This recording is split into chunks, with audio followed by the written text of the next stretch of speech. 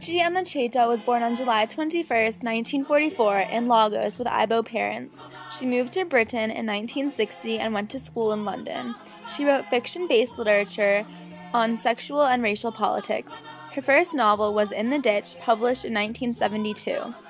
She then wrote The Slave Girl in 1977 and The Joys of Motherhood in 1979. Other works include Destination Biafra in 1982, The Rape of Shavi in 1983, Gwendolyn in 1989, and Kehinde in 1994, as well as some children's books. The Slave Girl won the New Statesman Jock Campbell Award. In 1983, she was selected as one of 20 Best of Young British Writers by the Book Marketing Council. Buchi lectured in the United States during 1979 and returned to Nigeria in 1980.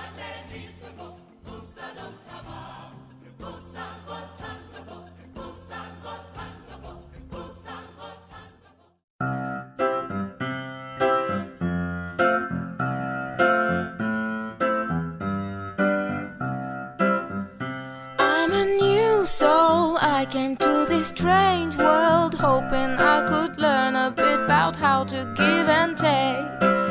But since I came here, felt the joy and the fear, finding myself making every possible mistake. La la la la la la la la la la la la la la la la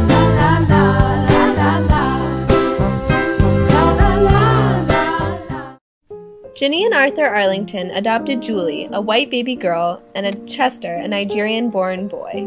The Arlingtons lived in a white English town, and Chester was one of the few black children there. Chester knew that he did not fit in, and the feeling followed him all through his childhood. Chester went to stay with Enoch Ugwu, an Igbo man that he had met at work.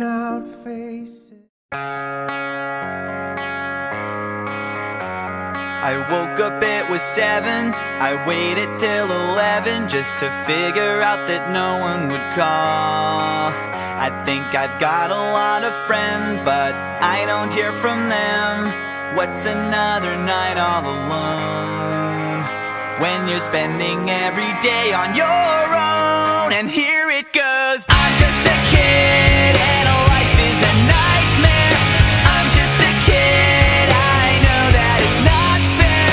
Nobody cares, 'cause I'm alone and the world is having more fun than me tonight. In search of his heritage, Chester trades passports with a Nigerian co-worker and goes to stay with his brother in Africa.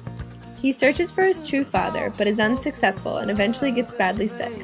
Esther, his girlfriend from Liverpool, brings him back to England, where Arthur has died. After his recovery, Chester meets up with Julia again.